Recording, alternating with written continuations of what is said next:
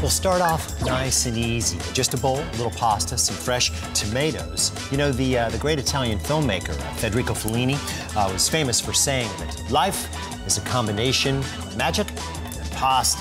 Well, in Miami, one of America's best chefs, Scott Conant, has created a pasta dish that is so simple, so elegant, and yet so flavorful that those who have tasted it believe there may be some kind of magic going on in the kitchen. Number 10, spaghetti and tomato sauce, Scarpetta, Miami, Florida. The spaghetti with tomato and basil, it's the go-to dish for people. It touches that perfect part of your stomach. It hits your insides in just the right way. It's warm, it's comforting, it's good. I mean, it's just delicious. Oh, first time you've ever been. Thank you. Yes, thank you. Buon appetito. Anytime I'm sad, I just want spaghetti, and I don't know what it is, it just makes you feel so much better. Most people, when they go to Miami, they, make a beeline for a Cuban restaurant, but really you should make a beeline for the spaghetti at Scarpetta. When you go to Scarpetta, you have the spaghetti with tomato sauce. It's a dish that it cannot just be duplicated. It's Conant's devotion to flavor that makes this dish special. This dish, I think, is a little bit more elevated than what you get in a very rustic Italian trattoria. Yum.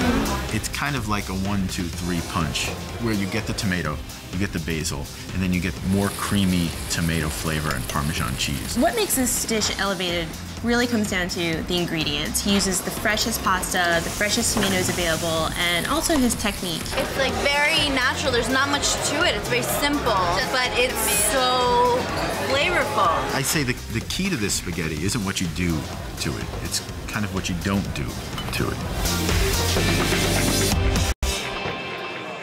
We make our own pasta. I used egg yolks and 00 flour. And about 3 tablespoons of semolina flour as well.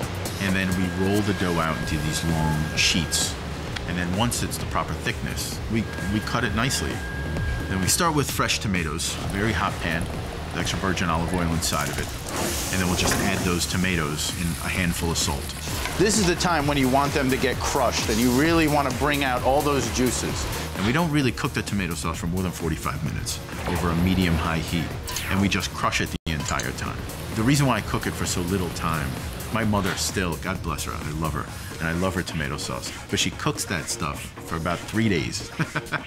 And at the end of it, it really loses all the elements of a fresh tomato. And this isn't a knock, Mom.